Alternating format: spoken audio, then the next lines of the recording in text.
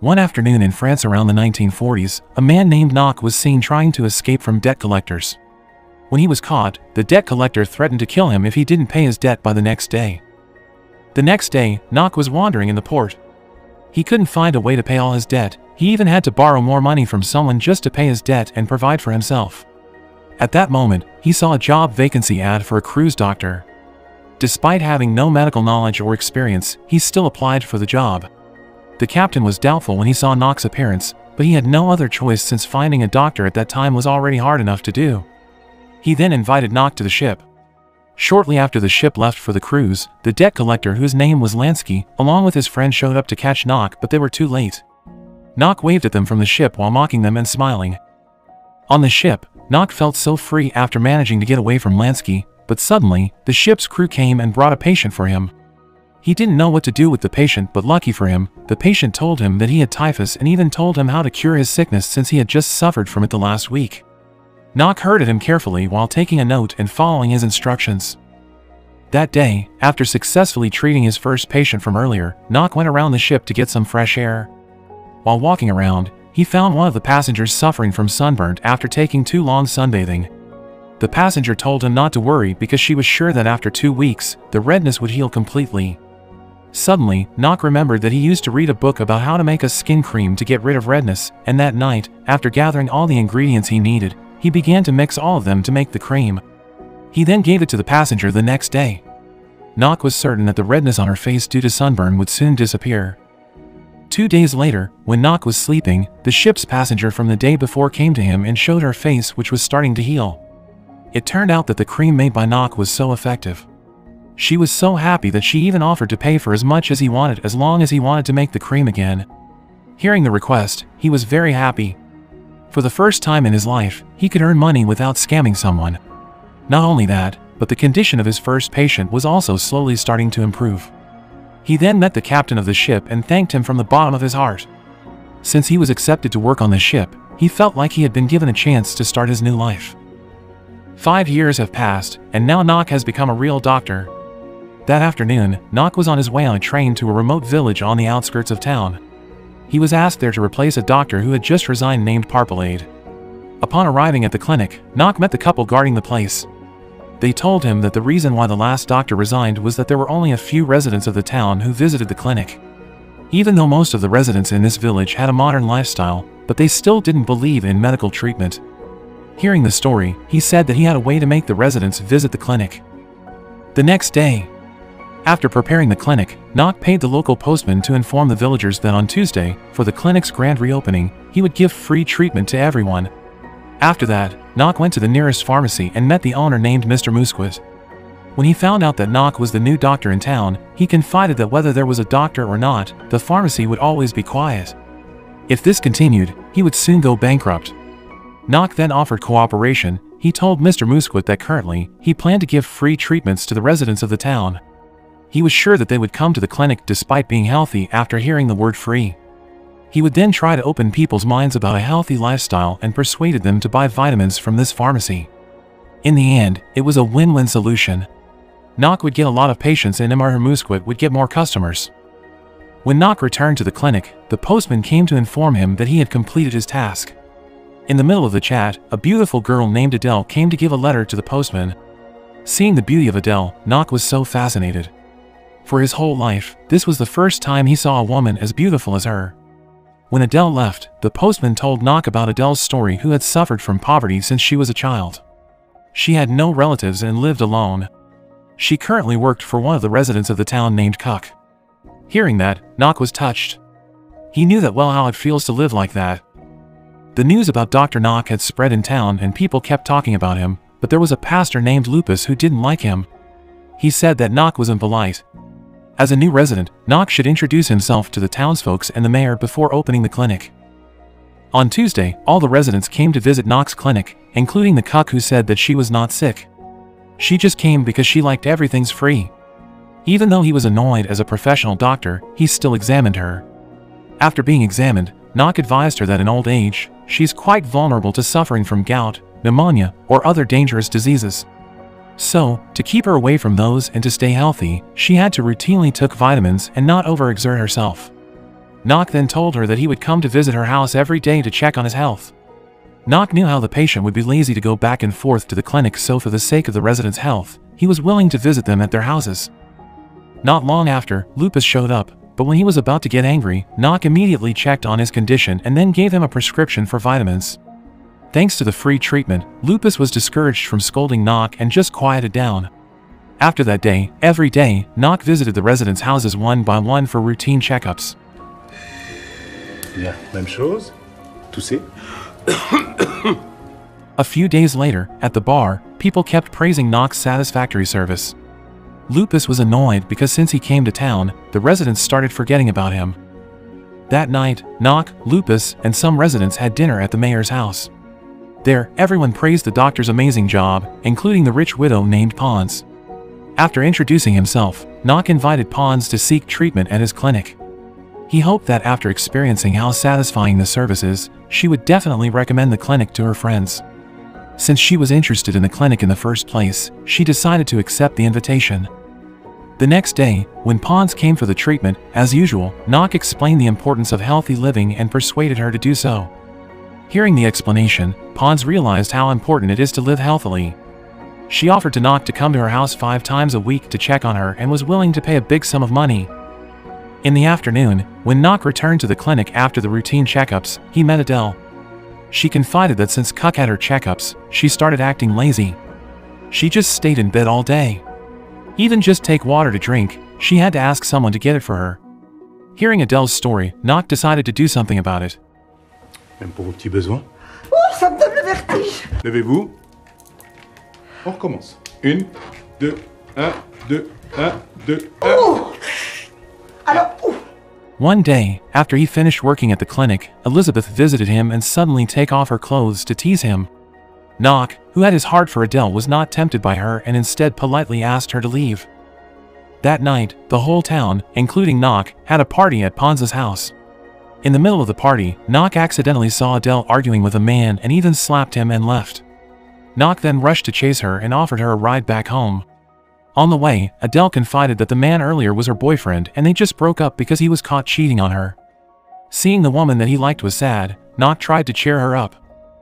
Back at the party, when Lupus went to the kitchen, he caught a beggar stealing food. It turned out that the beggar was Lansky, a debt collector who used to chase after Knock 5 years ago. Even though he was caught stealing, he was not afraid of Lupus. He even threatened that if he dared to report him, he would break Lupus's neck. Because he was afraid, Lupus couldn't do anything but let him do what he did and stay silent. The next day, Adele showed up at the clinic. She looked worried and asked Knock to come with her. On a hill, Adele showed a dog that was seriously injured lying on the ground and couldn't get up. Fortunately, the dog's leg was only sprained, and after being healed, the dog immediately ran away. The weather at that time happened to be good, so they stayed a little longer to enjoy the beautiful scenery and shared each other's life stories. From that time, both of them were getting closer. That afternoon, when Knock went to the pharmacy to take Mr. Moosquid out, without him realizing, Lansky secretly watched him from a distance. After he picked up Mr. Moosquid, they both went to a hotel and met the owner. Knock offered to renovate the hotel and made it into a medical center where there would be rooms for checkups, a rehab center, motels for the patient's family to stay overnight in, and a canteen, or in short, he was planning to build a hospital. Since the whole town, including the hotel owner, believed in him, she agreed to the plan without hesitation. The next day on the road, Lansky met Knock. Knock, who saw Lansky standing in front of him, was shocked. He was afraid that Lansky would tell on him to the townsfolks. Lansky told him that since his boss's death, he had to live as a vagabond and wander from town to town. He didn't expect the Knock, who used to deceive other people, could finally live in prosperity. Afraid that Lansky would uncover the truth, he immediately paid all his debt to him and told him to leave the town, but Lansky used that chance to blackmail him. He asked threefold of the money that Knock owed to him, or he would uncover his disgrace to the townsfolks. If he gave him the money, he promised to leave the town. Realized he couldn't fight back, Knock could only obey and asked for time to collect the money. In the afternoon, when Knock checked on Cuck's health, she confided that since the morning, she had to do the housework by herself because Adele was sick. Knock, who was worried, immediately went to see her. Seeing Adele lying weakly, he suggested she came to see him in the clinic for further examination. Later, before he left, Knock gave Adele a gift while saying that he planned to take her outside and gave her the gift later, but since she was sick, he couldn't do his plan. Hearing how caring Knock to her, she was so happy. Even though it was just a small thing, it felt special for her. A few days after the examination, Knock was surprised to see the result. He then contacted a fellow pulmonologist for a consultation. Based on the results, the pulmonologist explained that Adele had suffered from tuberculosis. He then begged his fellow doctor to treat Adele until she fully recovered from her sickness, and no matter what the cost, he would pay as long as she could recover. The next day, after packing stuff, Knock went to take Adele to the bus station. Before parting, Knock kissed Adele and told her that he would make sure that she would recover. Unfortunately, from a distance, Elizabeth, who happened to pass by, saw their intimacy and was jealous and hurt since she was rejected by Knock. She then went to the church to complain to the pastor. At the church, she told what she saw earlier to Lupus. Not only that, but she also slandered that Knock almost raped her and took off her clothes when she was being examined. Hearing that story, Lupus felt that he had the chance to destroy Knock's career and reputation. On the other side, after escorting Adele, Knock went to the hotel he planned to be made into a hospital. The hotel owner there told him that his friend, Lansky, had been renting the hotel room since yesterday.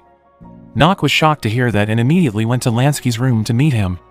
He immediately gave him the money that he promised and told him to leave the village, but Lansky refused. He told Knock that he asked for more money from him and threatened to tell on him if he refused to give it. Hearing that, Knock couldn't do anything but agreed. He then told him to meet at the clinic in the evening to give the money. Later that evening, Lansky came to the clinic to collect the money, but before giving the money, Knock offered him a drink. When Lansky drank it, Knock smiled because he had succeeded in his plan. Turned out he had mixed laxatives to Lansky's drink to give him his lessons. On the other hand, Lupus was seen going to the mayor's office to complain about Elizabeth's story earlier. Lupus was sure that Adele's departure was definitely because she was pregnant. He also explained about Knock's attempt to rape Elizabeth, but somehow, the mayor didn't seem to be angry at all. He then explained that Adele's departure from the town was to seek treatment at a bigger clinic in the city, while Elizabeth's story might just be made up by her because she used to spread false stories about the mayor back then. Hearing that, Lupus couldn't say anything to respond. The next day on the street, while chatting with Pons, the postman came to Knock and informed him that currently, his friend Lansky was suffering from diarrhea and needed his help. Knock pretended to be shocked and told him that he would visit him as soon as possible. When he visited Lansky later that day, Lansky begged him to cure his condition. While holding back his laugh, Knock told him that he could help him with his sickness if he agreed to sign the agreement not to bother him again. He said that he would report him to the police if he still did it. Driven by his condition, Lansky had no other choice but to sign the paper. Since that day, Lansky was none to be seen in the town. The next day, Knock visited Adele to check her condition. In her room, Knock told her that the doctor who treated her was the best in the country and would make sure that she would be cured of her illness. Since she was all alone all her life, Knock caring for her felt so special and touched her heart. She suddenly told Knock that if one day she dies, she asked Knock not to cry for her. She wanted him to live a happy life. Hearing that from her made Knock so sad and couldn't hold his tears. At night, Knock read the letter that Adele given to him earlier when he visited. In the letter, Adele mentioned that she really liked the color blue, so to make a surprise for her return to the town, Knock decided to paint the soon-to-be hospital building blue. He then informed the hotel owner the next day. He thought that it would be the most beautiful surprise for her discharge, but in the middle of the chat, the mayor came and informed that Adele had died after fighting against her sickness. After hearing the news, Knock went back to his clinic. He felt so broken. He cried so hard over the loss of his beloved woman.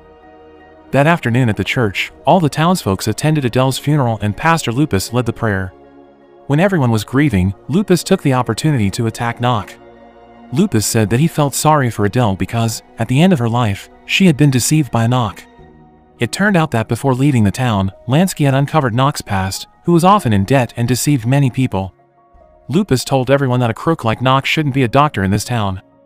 Hearing that, Knock finally opened up about his past. He told everyone that he did all that, scamming many people and having a lot of debt just so he could provide for himself. He did all that to be able to feed himself. All this time, he had learned to be a doctor to help everyone and be useful to the community, but if the people in town didn't want to be treated by him, then he would leave. After expressing his feeling, Knock went straight to the clinic and then packed his things. At the church, the residents are touched by Knock's words. They shared the results and changes they felt since the doctor came to town. Some had stopped smoking, some had their toothaches healed, some have felt healthier and fitter bodies, and the rest had various other kinds of healing. In the middle of the conversation, suddenly a boy came in and shouted that he just saw Knock pack his things. All of them suddenly flocked to chase the doctor, leaving Lupus alone inside the church. On the street, when Knock was about to leave, he was surprised to see all the townsfolk come and surrounded him. He was afraid of being beaten and thought that the residents were angry because they were deceived, but turned out, they all begged him not to leave. They told him that since his coming to the town, everyone had improved in health. They told him not to worry about Lupus because they would persuade him to open his heart to accept his presence. Hearing that, Knock was touched and happy. He decided to stay and would continue to serve the residents of the town.